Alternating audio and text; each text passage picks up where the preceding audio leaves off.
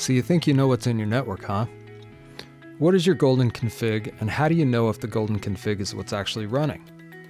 Where is your network's single source of truth?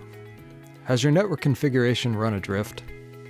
With Apstra, your single source of truth is the tool itself.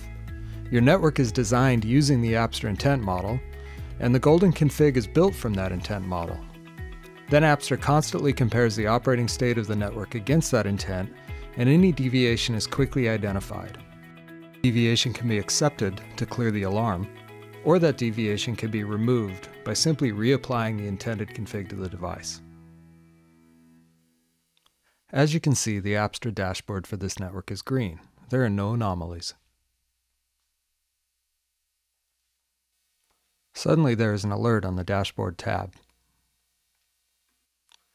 The Apstra dashboard tells me there is one config deviation anomaly.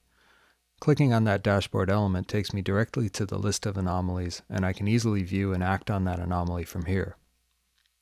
I can also take a look at the physical topology, view which nodes have anomalies, and see the overall status of my network. From the anomalies screen, I'll select the node experiencing the anomaly and navigate to the config tab to view the anomaly. From here I can see a side-by-side view comparing the intended config with the currently running config. Navigating through the config is simple, and I can clearly see that someone manually inserted a static route.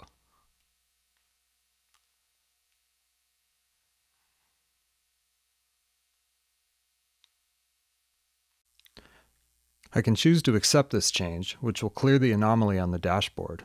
But in this case, I'm going to choose to apply the full config, which will restore the device configuration to match our intent. And everything is okay. I've removed that manually added configuration statement.